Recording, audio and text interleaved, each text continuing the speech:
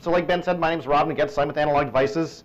What we'll be talking about is just some common terms, definitions, these kinds of things. The focus of this talk is going to be everybody's favorite subjects, grammar, nouns, adjectives, and numbers. Numbers in science, numbers in mathematics.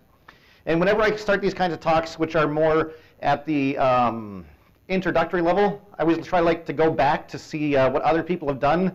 You know, what we learned in high school or grade school that everybody should have remembered.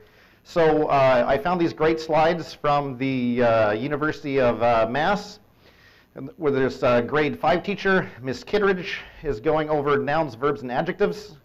And nouns are things like flowers, things like bandwidth, things like samples. Adjectives are words that describe those nouns, like the bowl is red and shiny, or the Pluto has a maximum sample rate of 1/61,440,000 Hertz. And again, these are just nouns and adjectives. But that would be a super complicated way to say things. So we say, megasamples per second, and then because we're electrical engineers, we try and put it in a nice acronym so nobody can understand it except other electrical engineers. On the number side, numbers in science versus mathematics. Numbers in science, this is actually a presentation that was, I guess, funded by the Haystack at MIT, where they actually do a lot of outreach at the high school science level, where they have numbers in science or have units. Numbers in mathematics don't have units. Numbers in science always have some associated uncertainty or ambiguity.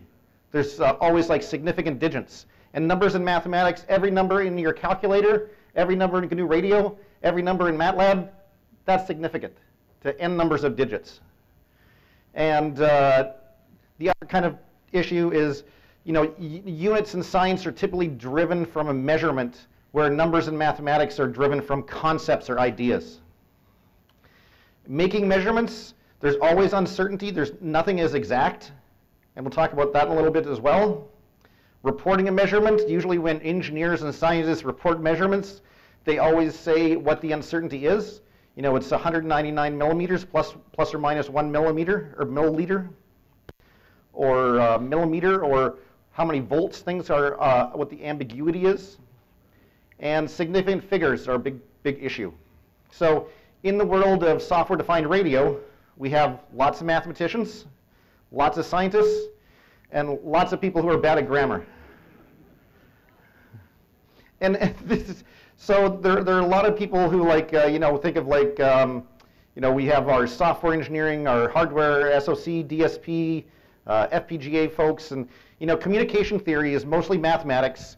It's everything is a float, infinite precision, everything is exact, and there's no units on anything. What are the units of entropy? Digital hardware, everything is a fixed int. There can be weird numbers or weird formats, fixed point fractionals. You can have concepts in your digital logic which are 4.5 bits. And everything is exact because there's no error in your clock. When you get a clock, that's one clock cycle. On RF hardware, guys, we're the best because we just make up our units. Because a dB is relative to what? And nobody really knows, and dBms are relative to something exactly, but a dB is relative to something else, and nobody knows why. And the other issue when it comes to clocks and things is we don't actually want to say how bad the hardware is, so we just leave that out. And software was everything is a buffer or a vector. And each discipline feels their work is obvious, and therefore leaves out the units. So this is a big challenge when we all try to communicate of what actually we're talking about. And when you're talking from your software colleagues or your comms theory colleagues or your FPGA implementation colleagues, this can be a big problem. So we'll just kind of review some of these things, from RF to antenna. Most of the things people talk about is either bandwidth or tuning range. So bandwidth is the difference between the upper and lower frequencies, and then the tuning range. So some people will define antennas as having bandwidth. I kind of prefer to think of them having tuning range. A lot of people think that's interchangeable. But you know, especially when antennas like this one has multiple bands in it, or multiple tuning ranges that it's been optimized for. So this is a LTE antenna, and it's optimized for 824 to 894, and from 1710 to 2170. It's hard to say what the bandwidth of this antenna is as one number, but it's easy to say what the tuning range is. And then before we talk a little bit about some more things on the RF side, pre-distortion. So this, everybody should be familiar with this. This is a typical amplifier characteristics between power input and power output in dBm. So this is relative to a milliwatt. And as, let me see if I can make the pointer come on here. As the power increases on the input side, eventually we saturate, and this knee here is called the 1 pdB point. If we can pre-distort our signal, kind of like have this compensation, push it up the other way, then the overall signal gets to be higher power and stays in this linear region, which is what everybody wants. And from a digital comms perspective, if we have our nominal waveform and we push it through this curve without pre-distortion, we'll get a symbols that look like this. If we pre-distort things before and push it through that same power amplifier, then our output actually becomes ideal. And that's what the concept of digital pre-distortion is at a very high level. So there's kind of two approaches. The most commonly used back approach has feedback. And when we use feedback, we need this 5 times the signal bandwidth. Because what we're really trying to do is suppress these third harmonics that are outside our signal of interest. So here we have a signal. We have our channel bandwidth. And so typically this is the bandwidth plus the guard band. If you want to know what the actual channel is, we talk about occupied bandwidth. So the difference between occupied bandwidth and channel bandwidth is the guard band. So separating out your adjacent channels. And then if you are doing DPD, if we have our air interface here, so this is the LTE standards, and when they talk about channel bandwidths, everybody talks about LTE 10, but the occupied bandwidth is only 9 megahertz. Because it's a lot easier to talk about LTE 15 than LTE 13.5. And then if we're doing digital pre-distortion, we talk about synthesized bandwidth. This is the bandwidth that our observer path, that feedback path, and our DACs actually need to be able to handle, even though the signal that we're sending out is still in our occupied bandwidth. So when we're talking to each other and communicating these ideas and concepts, we need to make sure that we're using the right words for some of these topics. And including like ACLR, which is adjacent channel, like how much of my energy is being in this adjacent channel, and here is without DPD and with DPD, or the digital pre-distortion. And again, see here, 45 dB, that makes sense because it's a difference between here, and this is measured in between the peak and the peak in the adjacent channel, which is a difference in dBm, which is measured in dB. So this has been mainly for digital communication kinds of channels. For analog signals like double sideband, signal sideband, we have the same kind of thing. We have our channel bandwidth. For double sideband, we actually split things into an upper sideband and lower sideband because we're transmitting both on the same, which is why it's so inefficient. And then single sideband, we usually just talk about the bandwidth of half of it because the other half disappears. Now, in terms of the antenna, even or the receiver piece, we can have different kinds of noise. We can have total noise, receiver noise, ADC noise, LNA noise, and all of these things. When somebody says my system is noisy, the answer is like, well, why? What is noisy in your system? It's not just, we can't make these general characterizations. When we talk about receiver specs, you know, here we have the folding from ADCs. So this is typically the bandwidth that we'll talk about is half of the sampling frequency. This is from Nyquist. So we were talking the other night where, you know, Nyquist figured out his sampling theory when he was 35 years old. And I'm way past 35, and I have not done that yet. But Nyquist didn't have to worry about Xbox or Netflix. So everybody's got that on their side.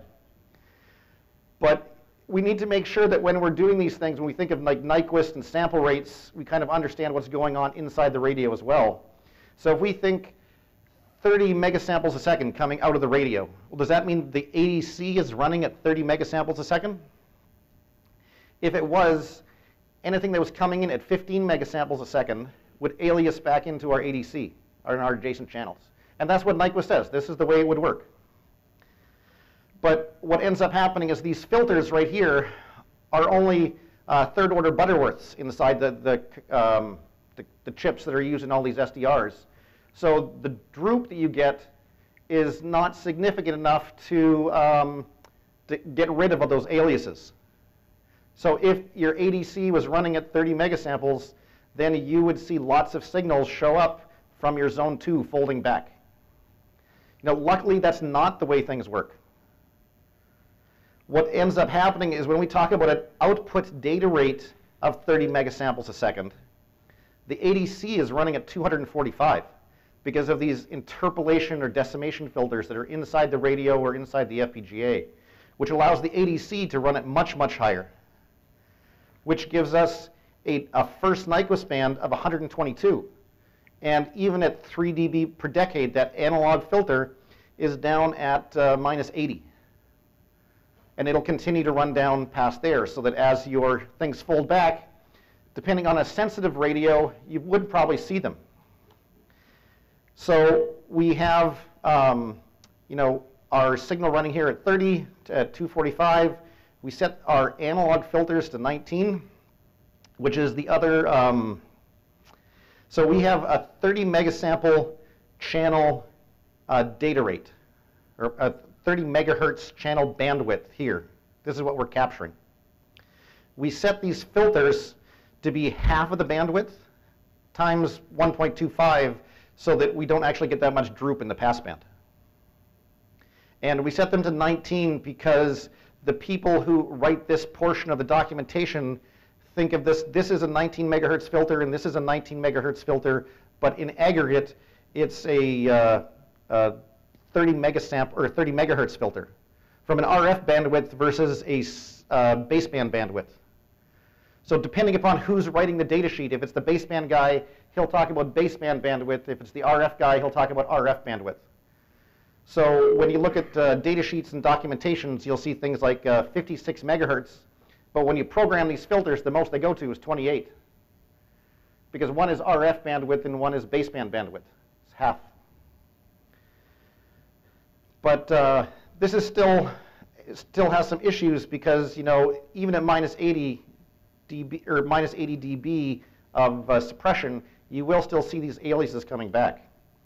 Which is why you need to make sure we have, we can get the same thing. We can get 30 megasamples a second here. But by adding more decimation stages or more interpolation stages, now we can actually make the DAC or the ADCs in the DAC run at 491 megasamples a second. And we can see that this is much flatter. And we also see that these knees here that were part of the noise shaping from the sigma delta have actually gone away. We've actually pushed that out because we're running the ADCs much faster. And so we still have our 30 megahertz of information coming back, but we filter that to 20 megahertz because that's all we're really interested in. And then when it comes to the aliasing, now our aliases happen at 245, that's half the sample rate, and they're at a minus 140 dB of suppression. So you won't see anything aliasing back. So making sure these radios are actually set up properly is super important to your system, and you're ensuring that your signals are going to be the best they can be. So a basic DPD system will complicate this more, where we have LTE 4.5 or LTE 5 signal. So it's 4.5 megahertz of occupied bandwidth, where the sample rate is 7.68.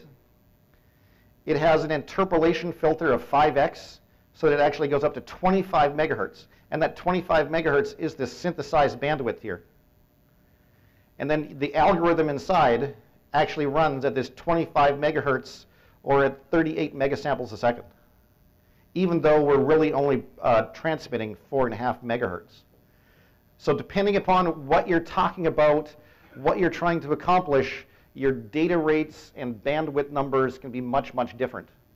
And here's actually just the numbers for the LTE. So we have, LTE 10 has an occupied bandwidth of 9 megahertz, but a sample rate of 15.36 megasamples per second. And this is for oversampling, which we'll talk about in a second. And then, that gets us to the interface between the transceiver device and the FPGA. So this typically runs at 2 or 4x the sample rate, depending upon what chip it is. This is pretty chip specific. So some of them are DDR, meaning that for every clock edge or for every rising and falling edge, you get 2 data transfers. And this is typically, the clocks are in megahertz, but it's a megabits per second transfer. And this would be for CMOS or LVDS. For things like GESD 204, which a couple people later will be talking about this week, they actually have a high-speed serialized interface. So the data comes from the ADC, gets translated into a high-speed SerDes, and then goes into the FPGA and gets deserialized. So it actually has this entire stack, which includes like an 8B, 10B encoder.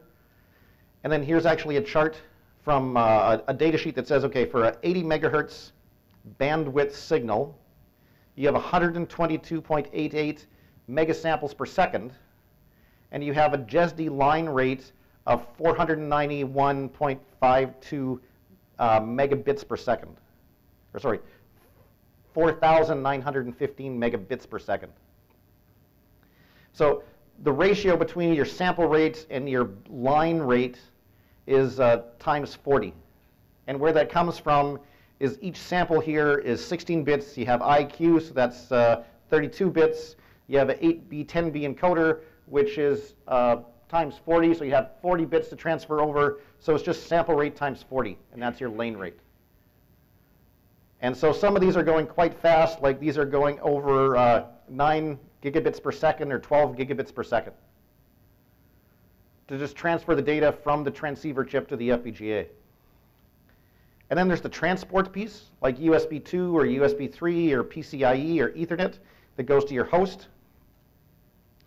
And the transport, like for example on Pluto, is USB 2. But one of the things on Pluto is we have internal memory. A lot of devices will have internal memory for buffering. So we have like 128 meg of memory. So depending upon the sample rate, that's anywhere between a half a second and 61 seconds of memory you can store in the Pluto itself without actually having to stream any information over to the PC. So if you think of the Pluto, it takes about 4 seconds to transfer 128 meg across USB. And USB is half duplex, so a full duplex is about half of that. So we get about 32 megabytes per second, which lets us stream at about 7 megasamples a second, one way. So either transmit or receive. A USB 3 is full duplex. But you can still store half a second of information at 61.44 and then slowly stream that out the device after you've captured it. And a lot of people will do that to capture a signal and then analyze it later for like the signals intelligence or for just algorithm development. For USB 3 or PCIe, there's other platforms which is, so this has it can have up to 8 RF channels that will sample at 245 megasamples a second. So you think that's from an IQ data rate, that's 491.52 megabytes per second and 983 megabytes per second for each IQ channel. So times 8, and you can fill 4 gig in half a second. And so a lot of these things are, lots and lots of channels, lots and lots of bandwidth, lots and lots of sample rate. It makes the communications problem or the transport problem harder and harder. In terms of accurate significant digits, so this is just the PLL inside these chips. We have a reference clock, and then we have this fractional PLL. So the fractional PLL basically has a fractional part divided by some typically prime number, and then an integer part times that. So if our reference clock is 40 megahertz, to see what the smallest RF step we can do is we just take 40 megahertz divided by 1 over this modulus number right here, and we get 4.7746 something something something something hertz. And that's the step increments that we can do, which is great when you have a 40 megahertz oscillator, exactly 40 megahertz oscillator, because then you can get 2.4 gig. You end up with an integer of 60 and a fractional part of 0, and then you get a PLL of exactly 2.40000000000 megahertz. If you find you have a clock with a 39.999898 megahertz reference clock, because your reference clocks are not going to be 100% accurate, they may have a few ppm offset, you'll never actually be able to get to 2.4, because you need to have this piece in here needs to be 1,283.45, which you can never get to. So fractional PLLs are not floating point PLLs. They're still integer pieces that will have step sizes. And that's why you'll see a lot of radios, when you want to program them to something, won't actually be able to hit those numbers. So depending upon what you're trying to do and what your reference clock is, your carrier offset and your more advanced DSP algorithm should be able to take care of a 4 hertz offset. And that's what kind of everybody expects. Now when it comes to sample rate, it's a little bit more complicated, because we have baseband clocks which have the same kind of thing. So our baseband clock can kind of go in 19 megahertz steps, but then we can actually, the ADC clock has another divider which we can divide from 2 to the 1 to 2 to the 6, so we can actually get like 0.299 hertz steps in the ADC clock. But the baseband PLL clock rate has bounds that it needs to hit, and the ADC clock rate has bounds that it needs to hit, so it's not always quite this low. But you can kind of see that there are integer steps, even if they're fractional numbers, and no API in the world that I know of actually reports these things as floating point numbers. So this one would get just reported as 2.4000002. And it may just truncate, it may round, it may do floor. It really depends on that API, what the API looks like. And you'll always be half a hertz off, or 0.8 hertz off, or 0.2 hertz off, those kinds of things, which for some algorithms may not be a problem, but for others may be. So the other kind of clock thing is stability, which is, there's kind of 2 aspects of that. One of them was accuracy, which we kind of just talked about. Then there's the drift pieces, like the aging, the drift, the temperature. But then there's also just like movement, like Doppler shift due to mobility. So at 6 gigahertz, at 150 kilometers an hour, you end up with a 0.13 ppm offset just from driving. And this I thought was like, that doesn't happen that much, but this is actually what happens with airplanes. So I'll be giving a talk later this afternoon about ADS-B, and you can actually measure this with ADS-B. Because the airplanes coming at you do travel 400 or 500 kilometers an hour, and the frequency that they're transmitting at is 1 gigahertz. So no matter what you are doing, the algorithm always needs to be able to handle this half ppm offset. And the accuracy in terms of magnitude, a lot of us in the SDR community get the question of like, okay, well, I've got exactly 1 dBm coming out of my source over here. I run it through here. I send it to my PC. I get some numbers. How do I relate those numbers? And the answer is kind of like, sounds great. Because there's relating those numbers, getting that accuracy is, software-defined radios are typically not sold as instrumentation. So you can't confuse a NIST certifiable instrument like National Instruments would make with RTL SDR. They're much different. So, and a lot of it has to do just with calibration. So dBm, so a dBm is an absolute number. It's a dB with respect to a milliwatt. A dBFS, that's a made-up number by ADC manufacturers.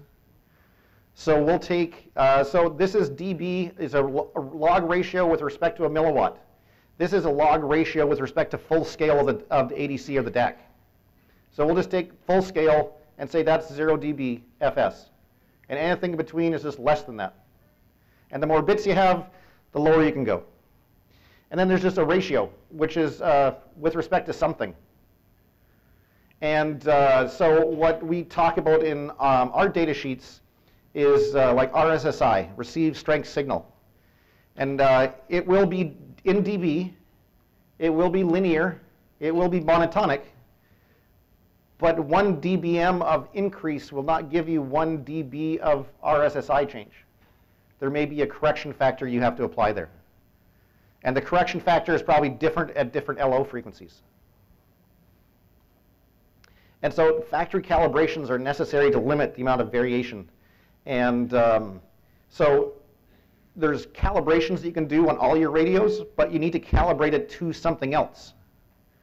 So even us in our lab, we will have Plutos that have been calibrated and are actually, from a power input perspective, are as good as some of the instruments we have, but we use those instruments to calibrate the Plutos. And if we were to do that on every single one, then the prices would be so high nobody would want to buy it. And then, so all of these things can be done. It just takes time, and you have to calibrate them to something else. So whether it's TX power or TX power versus frequency, or LNA step gain, or RSSI on the transmit or the receive side, or even the accuracy of the clock, all of these things can be calibrated, can be corrected, but typically just nobody wants to pay for it unless you are buying something from a National Instruments or Roden Swartz or Tektronix or those kinds of things, where you actually have a calibration sticker on it. The other piece is samples to symbols. So if we have these symbols coming at the right time for a single carrier system, if we sample exactly at the right place, we'll get a nice constellation. If we sample at the wrong place, we'll get not a nice constellation. And if we sample at worse places, we get worse constellations. This is why most systems will oversample. This is why they'll have matched filters. This is why the digital comms guys know all the math.